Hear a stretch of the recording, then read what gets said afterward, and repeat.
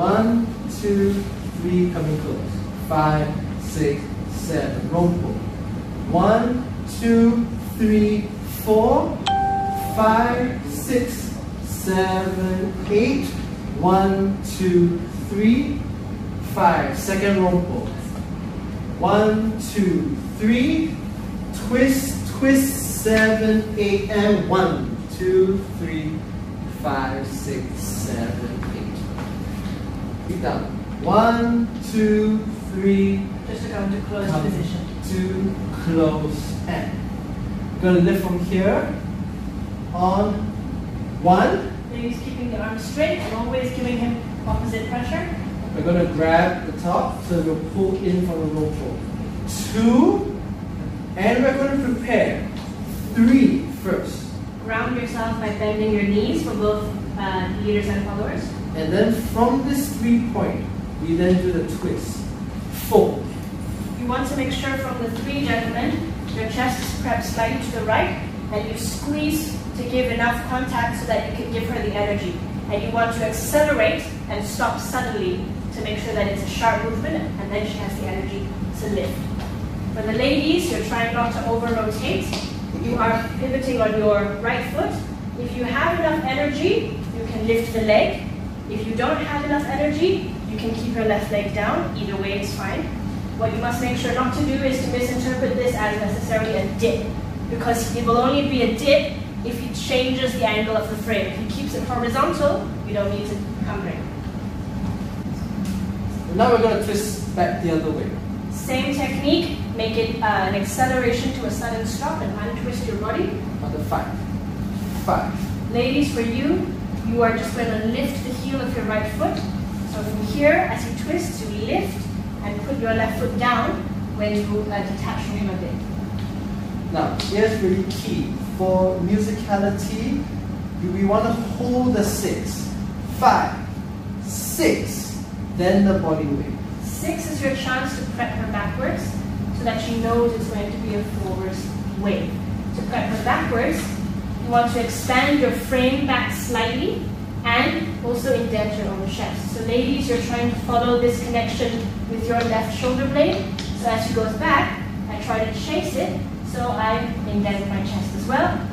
As we do the wave, he's going to change his height. So gentlemen, you want to straighten your knees, which is our signal for the follows, to bring our feet together and straighten our legs and tap.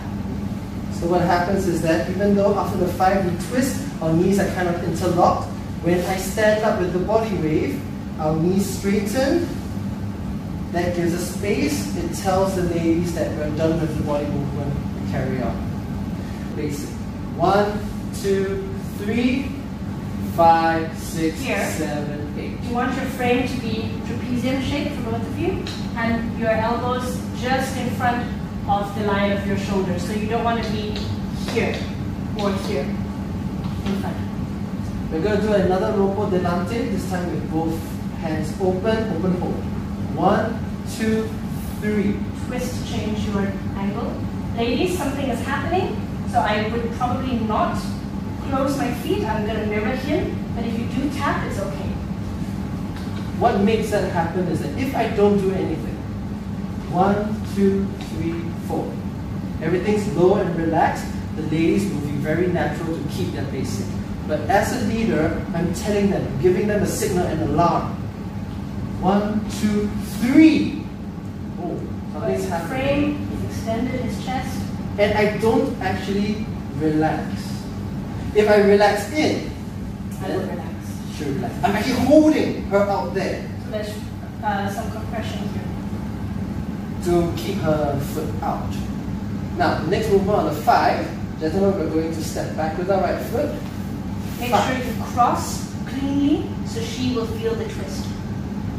That means that your right arm is going to very gently move towards you, but that's because you're stepping back with your right foot.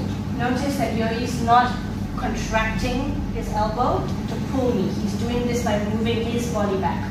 So, bad example, good example. Okay, 5. 6, you need to do the same thing with your left side. Open again. That will make the lady do the 2 crosses. 1, 2, alarm. 5, 6. On the 7 is when the ladies are going to do a quick turn. 7. We're going to change our hand hold into a very quick C hold. Ladies will be prepped to the right so you can turn to your left. Gentlemen, to be here by 7, you need to start thinking about changing before 7, around 6. And finally, ladies, you're on your left foot. You have to trust the gentleman is able to do a quick spin on you. Hold on your left foot and turn. Make sure that you're holding down with your lats to keep your shoulders down, keep your core and your legs engaged. I don't push off with my right foot. I don't add energy that much. Gentlemen, how to catch her. When she's turning in, you're looking for her back. Place your right hand on her back. Left hand, take it down to your side so that she's got something to hang on to in case she's going to fall. And now she's in a very nice, safe hold. And then gently squat on 1. Ladies, you only need to go down as far as you're comfortable. Gentlemen, if she stops bending her knees, don't push it. She might have a bad knee. So second